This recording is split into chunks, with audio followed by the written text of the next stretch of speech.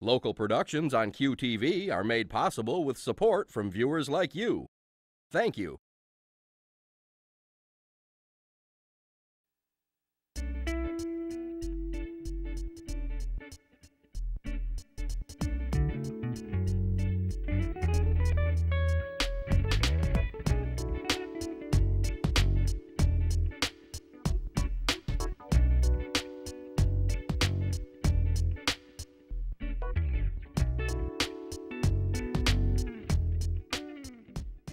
Well, Julie, welcome. I'm so glad you're Thank you. here. So nice to be here.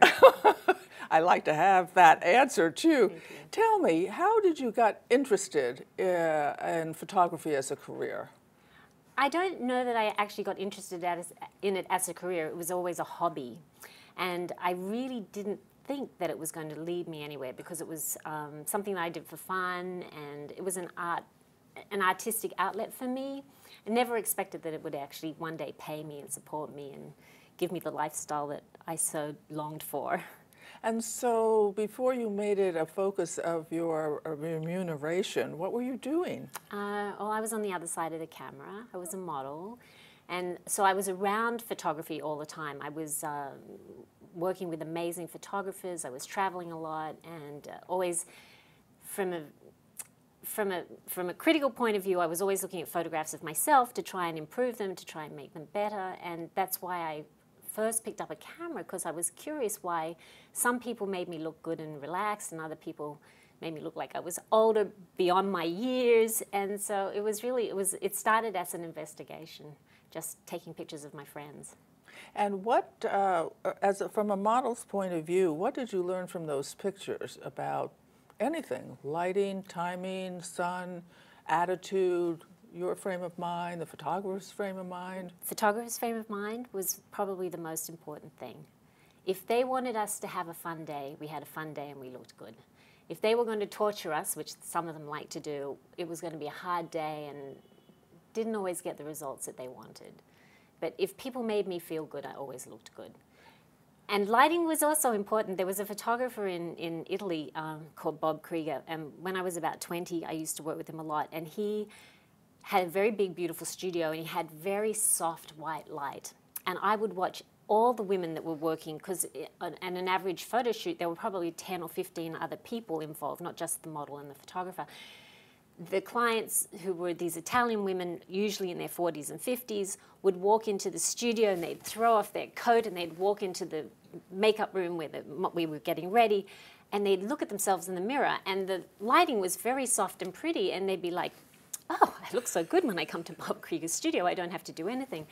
And that was sort of this thing. I suddenly realized what was happening, because in his studio it was very different. And I mean, we knew the minute we walked in that it was just magical. It was white and light and pretty, and he was there telling us all we were gorgeous, and everybody was gorgeous, and everybody felt gorgeous. So that was the biggest lesson I think I had, that if you can make people feel good about themselves, however it is, either with words or having soft, pretty lighting, or a glass of champagne if it's necessary, or candy, or whatever it is, if I can make people feel comfortable, then I know I'm going to get a good result.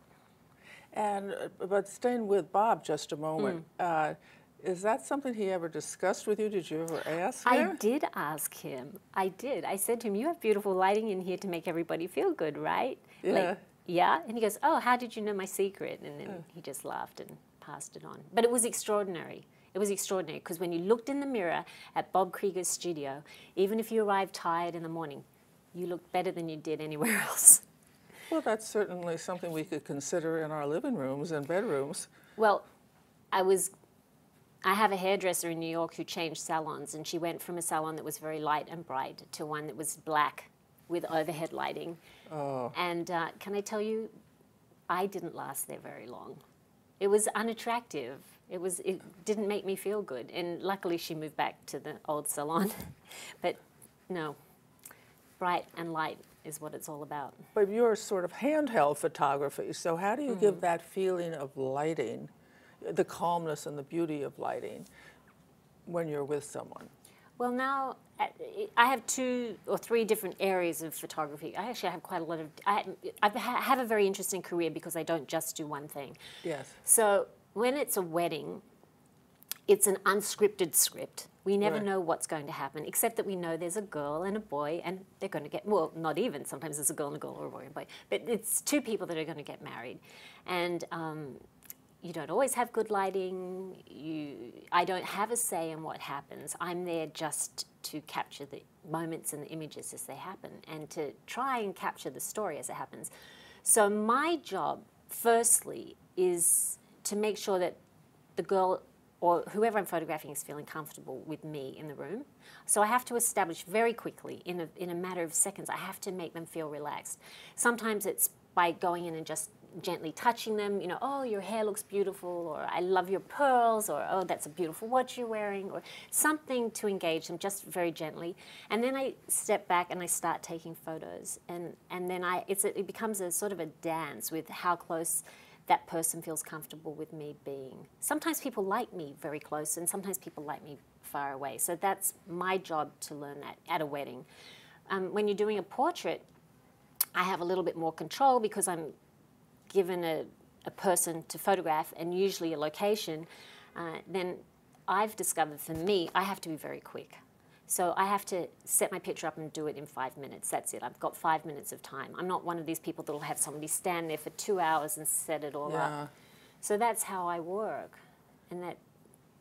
So I find that just by being quick But helps. for someone in the studio, is it the same general approach about relax them by engaging them briefly by touch or compliment before they sit or stand for the photo? Well, it depends. If there's always something nice to be said to everybody. Yes. And I think we live in a world where we don't get complimented enough. I agree. So it's my job to compliment people. And I enjoy that job. I've been given that job. That's my job in life, to give everybody compliments and then to give them pictures that reflect the compliments that I've given. Oh my God, Julie, I just love, I love that because I tend to give compliments, but when I do, they're just from the heart. People say thank you. I say it's nothing to do with me. It's all you. But I just think it adds a little energy, positive energy into life, and brightens people's experience for the moment. I hope so. Yeah, yes, well, I hope so too. I think so. Do people at weddings, when you say come closer, go far, separate from the cultural, do you think it has to do with, are they introverts or extroverts, or what would make a difference? Yes, I think you're right. Introverted people tend to want you further away. Extroverted people like to feel your presence. That's probably a good observation. I've never thought about it like that. Yeah. I would think that would be it. And also pacing. But sometimes an introvert needs protection. They need a little somebody by their side. So then sometimes they want you closer to protect them from the other people, even though you're holding the camera. Oh, interesting. So- How can you tell that? I don't know. It's not something you can think about. It's just something that You it's flow something that I with. feel. You feel. Yes. I mean, sometimes I really know that somebody really wants me 10 feet away, and that's fine. I have a long lens. Yeah. The photos look like I'm very close later. So. Oh yeah. my gosh, that's really wonderful. Have you ever been tempted to go into digital now that it has appeared? I am totally digital at this point. Are you? Oh, I didn't know that. Yes, yes. And I love it. It's very ecological compared with film. I don't have any nasty chemicals. Even the people that shoot film, they all scan their film after they've done it, but they have the processes in between to get it to the scans thing. So anyway, yes, I turned digital in 2007. So, Oh. yeah. And do you take training, or did you take training to? I hired a person to come in and help me because it was a very different thing to photographing with film. It's has much more detail. Yes. Digital. Clarity. Yes, it does, and that's not always a good thing. Yes. I took a self-portrait with my very first digital camera, and I was like, oh, looks like there's white stuff. Yeah. Oh, it's dandruff. Oops. No, we don't need that. We don't need to see that. So yeah, so I had to learn how to soften things up. And then did you, and a lot of people edit afterwards. Is that something you do? Oh yes, I edit everything. And at the beginning I had somebody that once I edited it, somebody else would take it and then color correct it and do little changes to it. Now I do that myself unless I'm really overloaded with work, and then I have a very trusted assistant, personal assistant who comes in and helps me. Do that because you like the sense of feeling for the color adjustment? Yes, yes. A lot happens in post-production in digital. In the past, when I had film, I would send it to a lab, they would process the film, and then somebody would actually look at every single image as she was making the prints, and she would make adjustments. So she would change the density, the brightness or the darkness, and the color. She would actually control the color of my prints. And I didn't realize that's what was happening, because I just sent my film and it came back looking great. And when I first started with digital, my pictures weren't always perfect when they came out of the camera. And what my digital technician explained to me was, oh yes, of course it doesn't come out perfect. That's what the girl in the lab used to do. Now you have to have somebody do it for you. Either yourself, you have to learn, or hire somebody to do it for you. So what does the experience from modeling give you as a photographer, especially in the early days? Well, my experiences with Bob Krieger and other photographers that I work with first gave me an understanding of that if people felt comfortable, which was my biggest lesson, that if I could make people feel comfortable, they'd look good. That was my first thing. And then the second thing, I think we all want to be beautiful. Yes. And so it's finding a way to make people look beautiful. Well, they are beautiful, but how do you put it on film? And not everybody has had a nice photo taken of themselves because they haven't always felt comfortable, or they haven't been put in the nice light, or they haven't had somebody take the time to take a nice picture that they felt comfortable with. So those are things that I learned from modeling. But there's so many things. You know, I learned about light, obviously, that there's all different kinds of lights, and some lights are more flattering than others. So those are the tools of my trade that I learned from modeling. Well, that's certainly useful in anything. I mean, I'm thinking of the times people say, take a picture, and I go, oh my God, you know, got that smile up there, you know? Right. Or do something like that. But there's power in beauty, isn't there? I think so. And what is your experience? Well, I love it. Yes, yes. I love all things beautiful. Flowers, people, places, and I gravitate towards it. Yes. I often wonder, you know, people say someone has shifty eyes, or they have dark skin, or they're, you know, pink, or whatever, and that bleeds over to people's impressions of them, as a personality. And I often wonder, people who aren't particularly attractive, if they were really attractive, whatever they said wouldn't have more sense of enchanting others, or persuading others, or accepted by others. And I just wondered if not so beautiful is a pushback. I think we all have to find what it is that we want to share with the world. And beauty comes in all different disguises. Yes. It's not necessarily how somebody looks on the outside. It can be how somebody acts.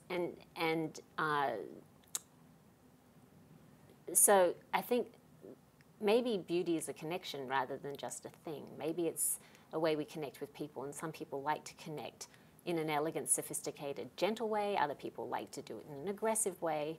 People have different ways of connecting. So when I say beauty, I can't just say I'm talking about model beauty, because I'm not. I'm talking about, there's something really amazing about a great big burly guy on a Harley Davidson. I mean, that's got some attractiveness to me as well, but it's very different to the young girl. And I'm just as excited about photographing him and showing his beauty, which is very different to that of the young girl. Does that make sense to you? Yeah, it not only makes sense, but it broadens the discussion. because what I'm thinking about is I think people react to people's energy sometimes, you know, if they're appealing or if they're friendly or they're not friendly or they're down day or whatever.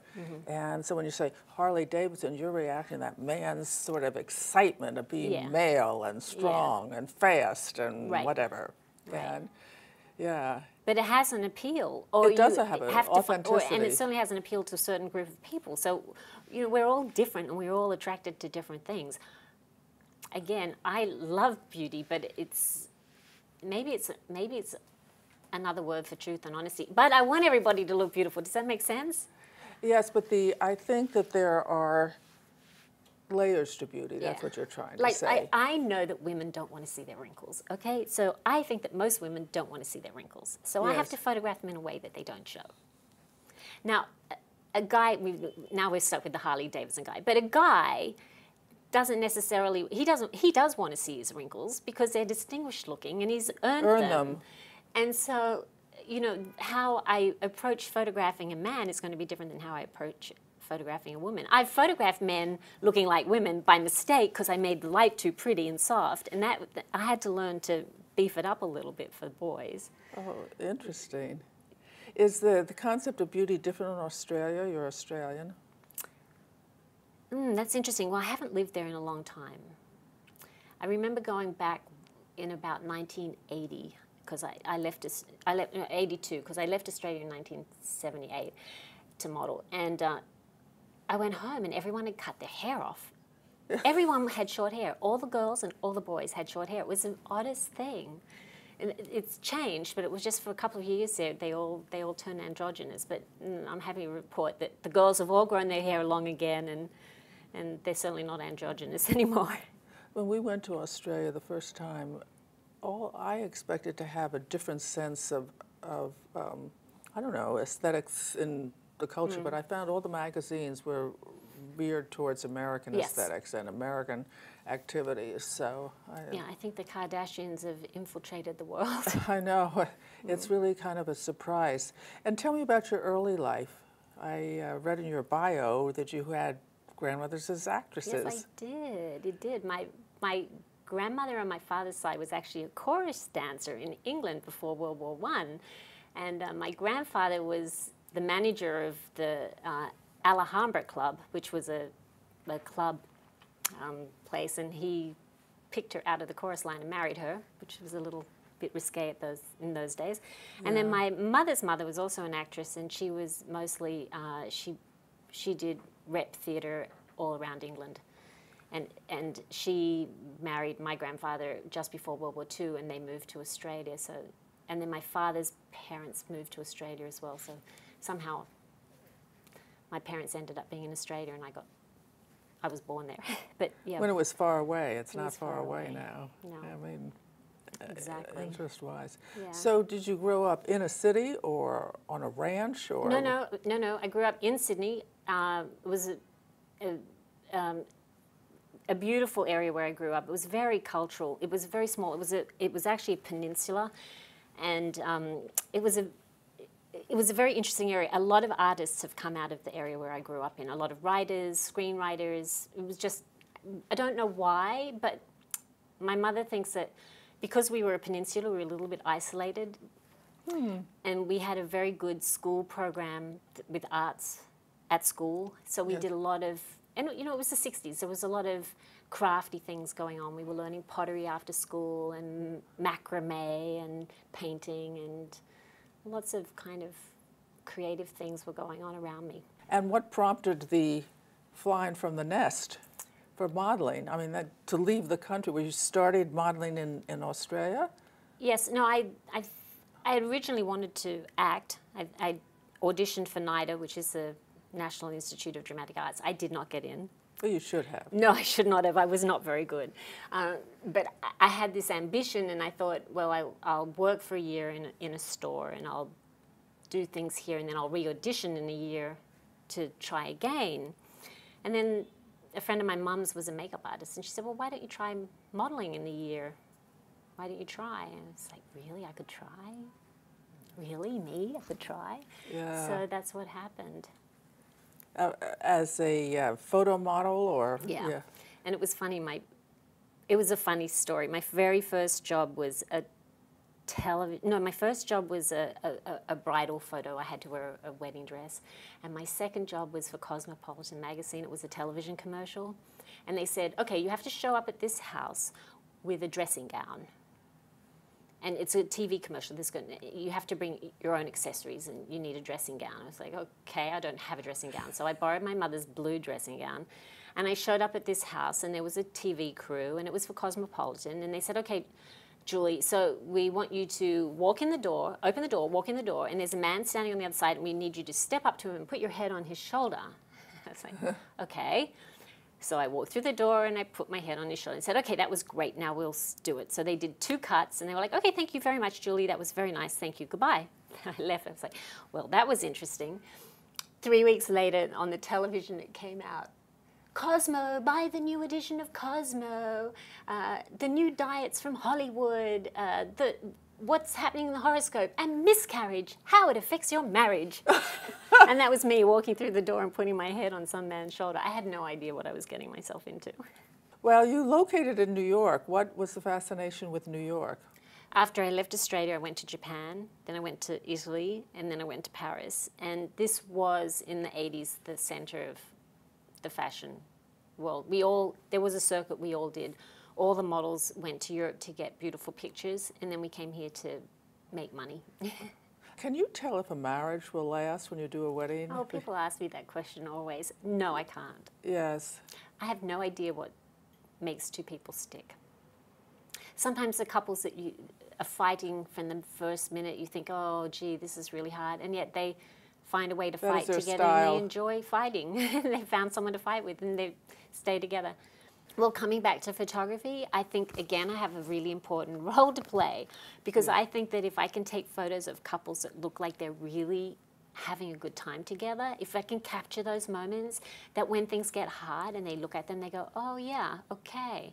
I think that really nice photos of people doing things together can be really good for people's relationships. Well, good. So thank you, Julie. We've learned a lot from Julie, and that is there's a way to live life in beauty. Partly she learned it from her photographer friend, Bob, when she was a model. Soft lighting, but also soft words of compliments that she feels is her one of her purposes of life, to give compliments and feel better with her.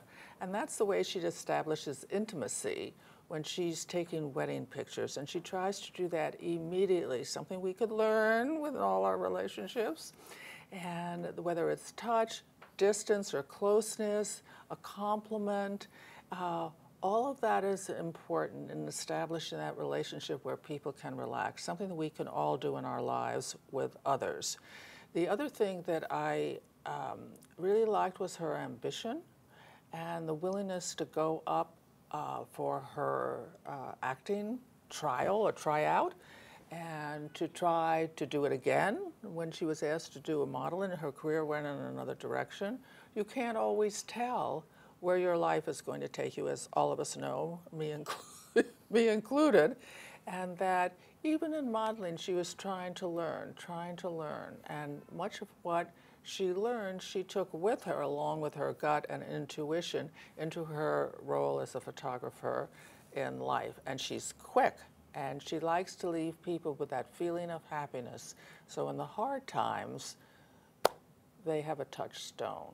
And so that is a useful profile for all of us to live when we're with others and ourselves. Not every day is beautiful in life, but we can find the beauty in it. So thank you for tuning in, and I'll see you next time. And thank you, Julie. It's wonderful to talk with you today. To contact Junia, send her an email at info@juniadone.com.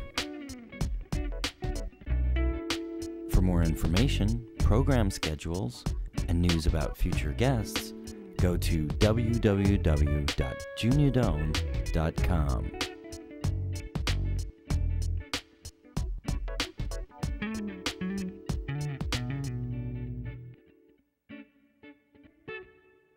Thanks for joining us. See you next time for Uncommon Sense with Junia Doan.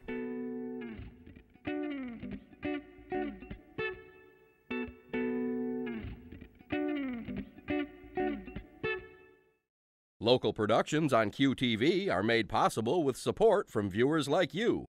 Thank you.